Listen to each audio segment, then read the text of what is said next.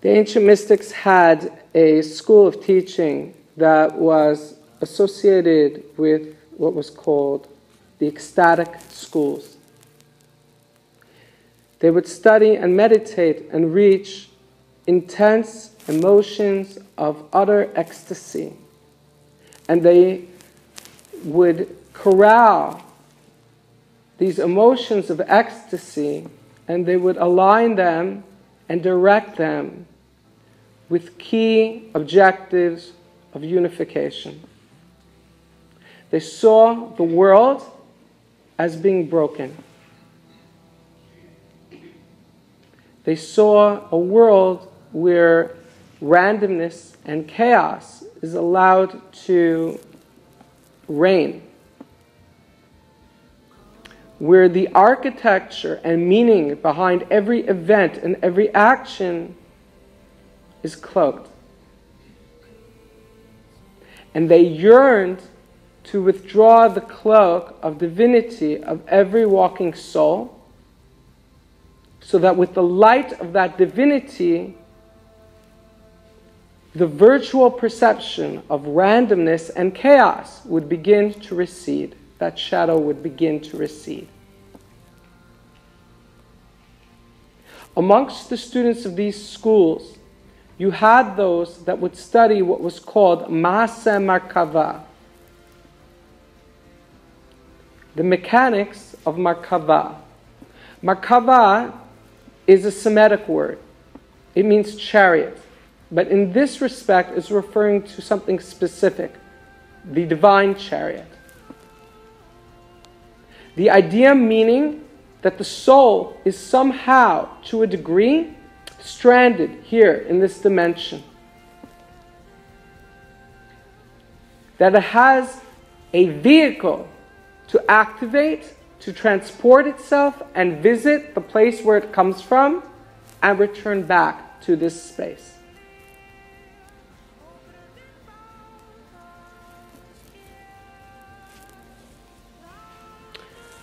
When I teach about this, and I feel it's okay to teach about this because there's so much being taught today. And today we have technology and advancement that gives us more accurate facsimiles and analogies to the concepts we're discussing. In ancient times, they would have to swear that they would not reveal these secrets to others. And they were banned from teaching about it in public. But in this space, in this time, this is the birthright of everyone in attendance and everyone listening to this recording. To crystallize these ideas in a way that are elegant and easily to absorb, I'm going to try to explain them in a way that lacks any intimidation and is free to embrace from an authentic and intimate space. I want you to envision a beautiful chariot on the countryside. It's a royal chariot, and the king and the queen are there. And in the back, there is a little girl. The little girl is a princess. The chariot is going along the king's way. And bandits approach. And they ransack. And they kidnap the king and the queen. And they do not discover that the princess is in the back.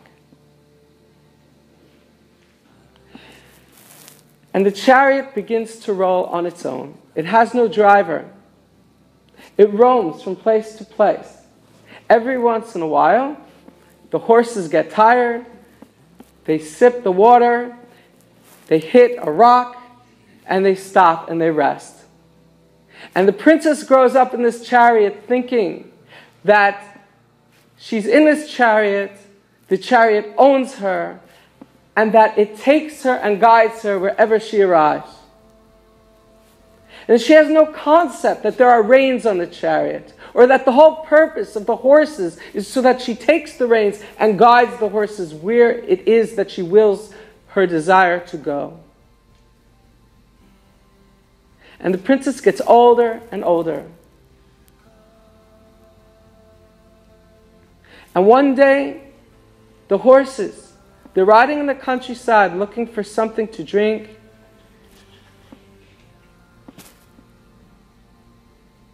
And they're going sideways, backwards, and in a long winding path. And they hit the hut of an old hermit, sagely old man. He comes out with a bucket of water and a cloth. And he approaches the princess and he washes the dirt from her face and says, "You are a princess. And this wagon does not determine where you go, but this wagon is built for you. And I will teach you how to hold the reins, how to guide the horses, and it will take you where you desire. Because you are royalty and you are free."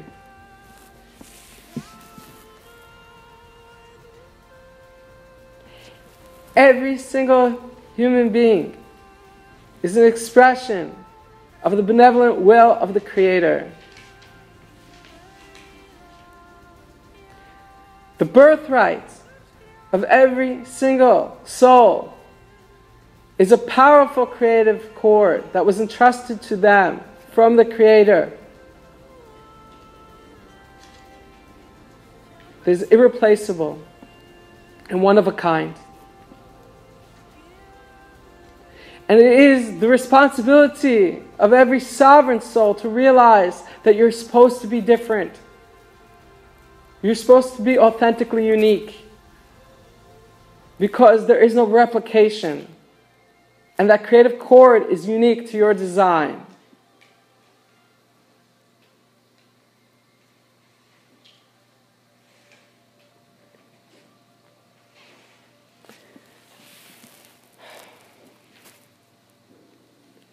So, the ancient mystics would teach about the divine chariot. And I want to simplify it. Because they had all these equations and mathematics relating to 7 creative worlds and how they intersect and share and how one is supposed to navigate them and climb step to step up the celestial ladder. And all this is very complicated. And it's not necessary.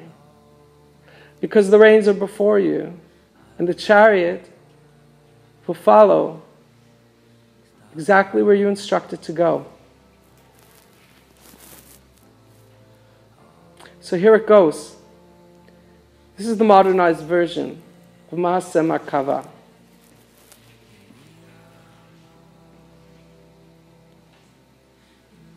There's an aspect of God that represents everything that has happened before. We'll call that mother. It's from where you were birthed. There's an aspect of God that represents everything that will be. It's infinite. Let's call that God, the He.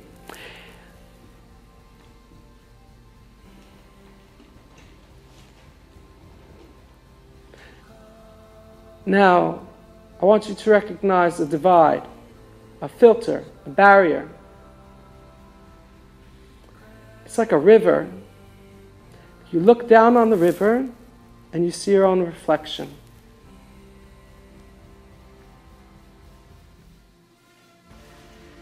As these aspects, the past and the future, get reflected in the river of freedom, it creates a reflection of the same.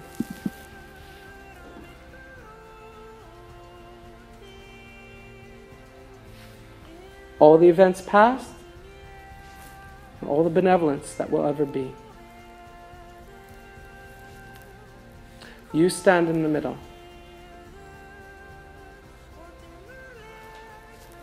All the benevolence of the future are a consequence of you. All has transpired in the past is redeemed as you allow the benevolence of the future to change the music and the trajectory of all that has occurred before. The mystical concept is that our world and its construction, and even the human being, are one of many, many, many, many worlds. Worlds that were created and worlds that were destroyed. Destruction always happened for the same reason. They could not find harmony and balance with the rest of creation. There's a grand experiment within the earthly experience. We amplify variation. You have more choice. And so therefore, when you choose to love, your love is more poignant, more real. But on condition, all the creative worlds that have ever existed have access to participate in the human experiment. They blow their winds, at times winds of discontent, at times winds of satisfaction. The chords and creative chords of these worlds flow into your every now.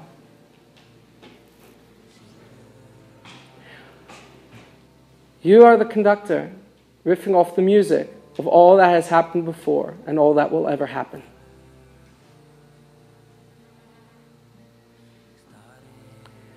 Recognize that when we think of God in the singular, we're talking about a light, a sun that spreads out its benevolence, its ecstasy from a single point. And when we think of God in the plural, we're focusing on all the light that fills up all the space, until there's no darkness left at all. Each of you are part of that light, a ray.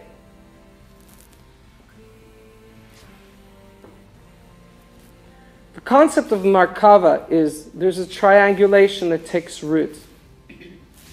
There's a mother, there's a father. And when the mother and the father are intimate, they bring forth a child of thought. The child of thought in many cultures has different names. Taoists call it knowingness.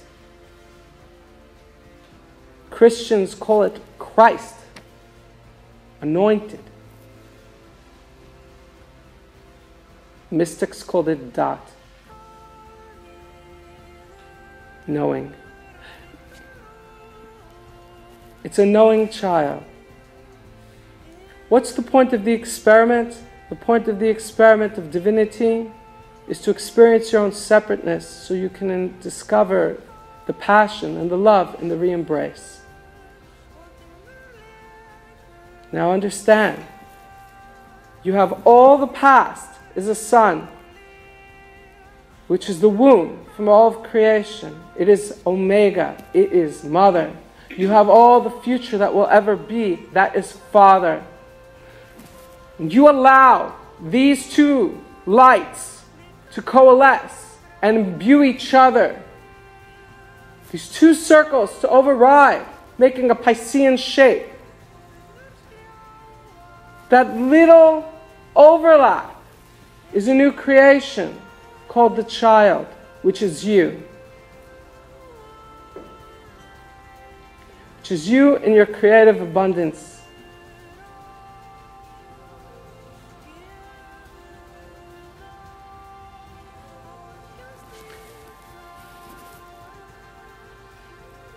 So there are two cycles of trajectories of creation that we need to pay attention to that are necessary for the chariot. There's a cycle of initial abstraction into crystallized creation. We'll call that above the first filter. The mystics called that the ancient ones. when they allude to God's persona, as the Ancient One. They'll say, the Ancient Ones revealed to Moses the tablets at Sinai.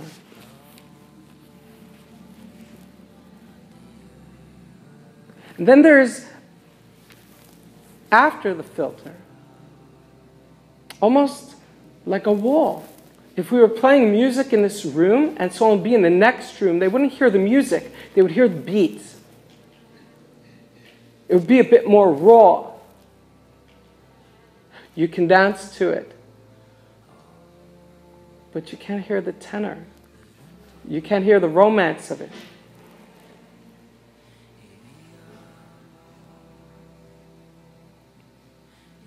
So let's refer to above the filter.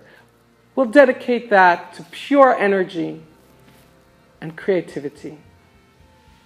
And below the filter, we'll dedicate that to all thought and all action, where things get a lot more specific and a lot more rigid.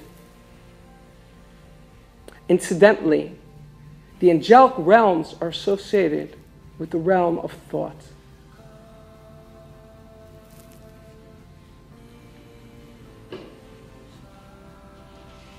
And those of anointed consciousness, those that attain greatness and spirituality as an avatar in the human form, that's associated with the world of action, the world of actuality. It's where you allow your love to crystallize and color the world anew. So we've already alluded to above the filter, which is at the primal, creative, abstract space of the music.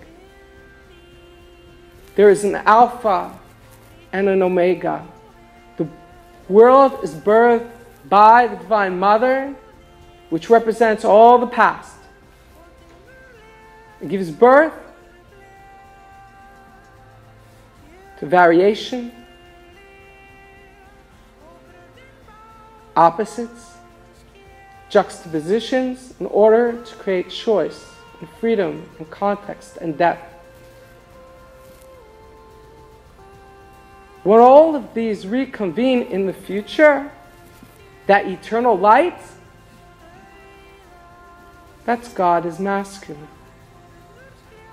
And you're the conduit in between, with the ability to open your eyes, the knowing child. In the filter below, representing the worlds of thought and action, there is again. There's the mother. The cosmic mother breaks things down in order to have individualized perception and individualized thought. If you think about the sequence that happens in human reproduction, you'll recognize that initially the male produces a seed that has, figuratively speaking, infinite potential, infinite candidates. The female, there is one egg. The egg absorbs just one bit of potential. Fertilizes the egg begins to multiply its chromosomes. That's the masculine energy. The female energy subtracts it. It multiplies, the female energy subtracts it. Because if it would continue to multiply and multiply and multiply, it would never exist tangibly in a physical world.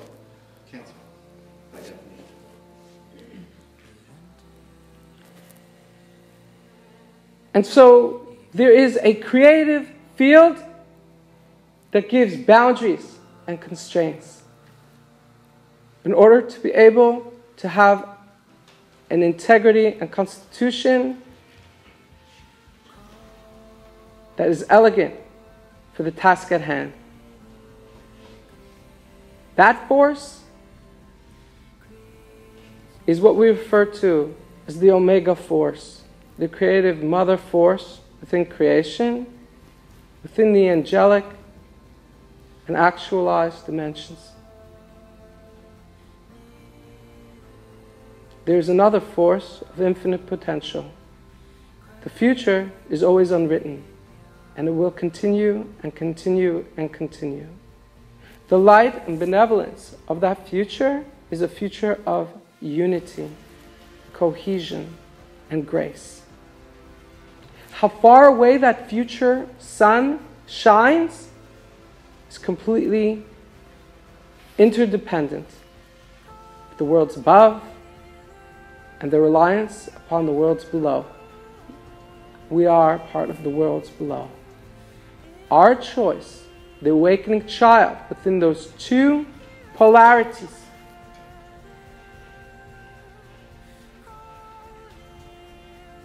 we can stretch how far apart those two are and how close they converge and convene.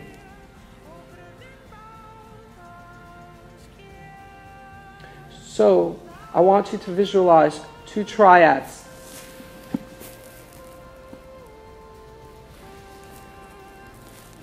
One triad above.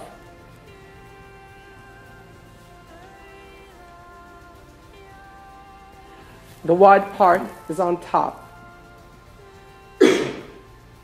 Goes A, B to C below.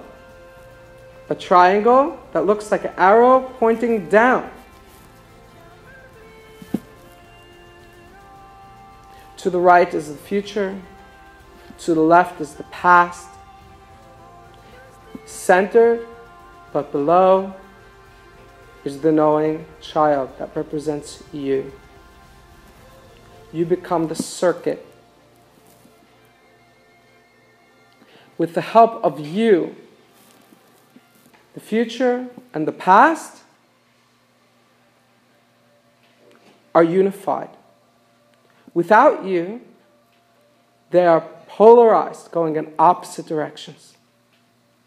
When you enter your consciousness into the field, you pull the light from each and you bind it and you anchor it into you, causing a field between the three. Mother of the past, father of the future, and the knowing child. All of it like an arrow pointing downward.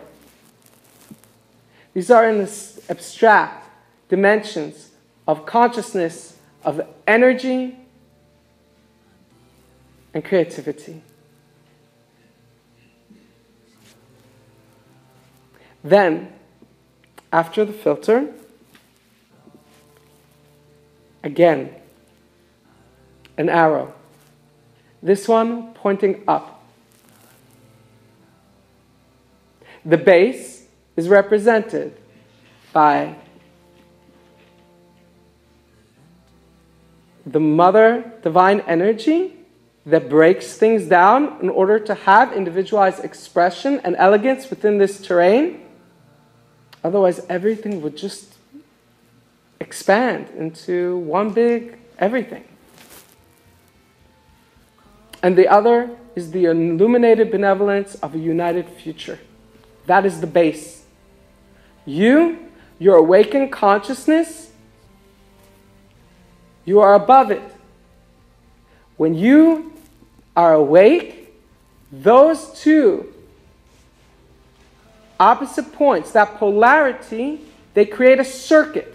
They surge and connect to you above, to your awareness. They are not disconnected anymore. There is a circuit. When you activate consciously your awareness on both these levels, that filter that divides them begins to erode.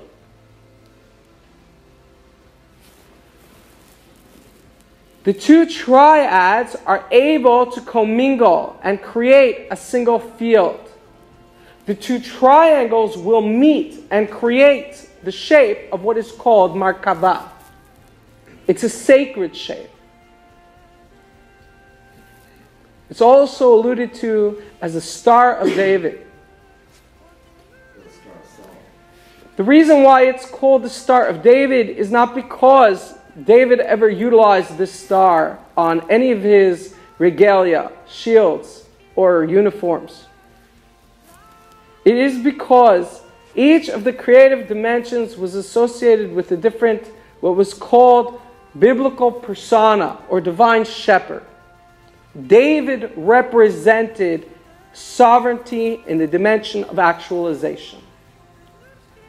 When they allude to this field, they're talking about the juxtaposition of these two triads, creating this new hexagonal space that is a space of 0-point energy, of absolute freedom, of not being a byproduct of what's happened before or what will happen in the future, but of absolute choice, of beingness. That space is called true sovereignty. That space was called Christ. That space was called knowingness. That is why they called it the Star of David. Because when those two triads cross, it creates that field. When you are awakened in realigning the worlds above, the past and the future above, and the past and the future below, you create a circuitry of unity.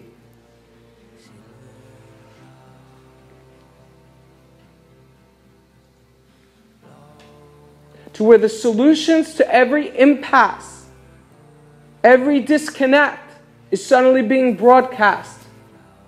The music of everything that has been resolved is already playing within the consciousness of the dimensions that are within that field. Suddenly the artists, suddenly those that are early adapters begin to pick and create. They pick off and they riff off that field. And then impasses that were too large and extensive to get beyond are suddenly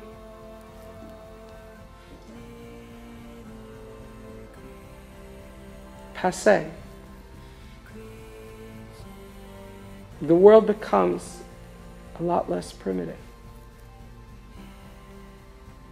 The spiritually awakened individual doesn't need to go outside and protest or make a change. The spiritually awakened individual can recognize that they're one of the few that can awaken to recognize that they are in the chariot, that the reins are before them, and they can design the chariot of where they wish it to go. They can reclaim their own divinity, their majesty within the pantheon of the divine. And within that expression of true love, they can bring unity between Alpha and Omega.